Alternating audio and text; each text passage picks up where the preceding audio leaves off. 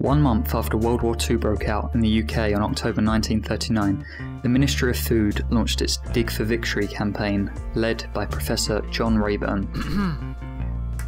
The campaign's aim was to bring the population together to produce as much food as possible to become more self-sustainable as a country in fear of a shortage of food, and with good reason. 728,000 tonnes of imported food headed for Britain was sunk by German submarines by the end of 1940. Whatever could be used as an allotment was parks, road verges, golf courses, even public gardens such as Kensington Garden dug up its flowers and planted rows of cabbages and carrots. The Victory Garden campaign was very successful, and it even produced a glut of carrots in the UK.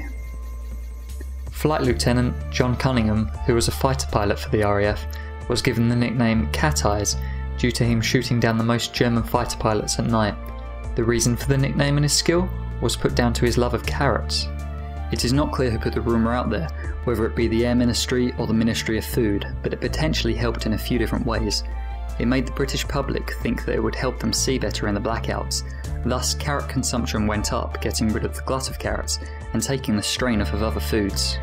It also may have put doubts into German fighter pilots' minds that British fighter pilots were carrot-fueled masters of the night sky.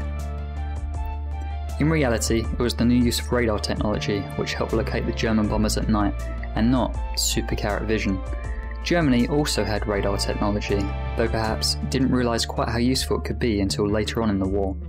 So, although the carrot myth might not have fooled them, there was so much misinformation being passed around that it was hard to know the truth. There is, however, some truth to the myth. Carrots contain a lot of beta-carotene, which is where they get their bright orange colour. The body converts the beta-carotene into vitamin A, also called retinol. It is important that we have vitamin A in our diet, as it does indeed keep our eyes healthy. The earliest signs of a vitamin A deficiency is called night blindness, where you would find it increasingly difficult to see in low light situations. If the deficiency is continued, you could go blind altogether. That being said, we do not need much vitamin A in our diet. Too much can cause liver problems, amongst other things, and if you eat too many carrots, your skin can in fact turn orange for a while.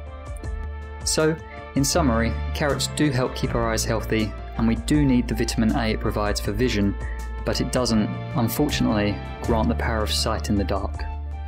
Thanks for watching.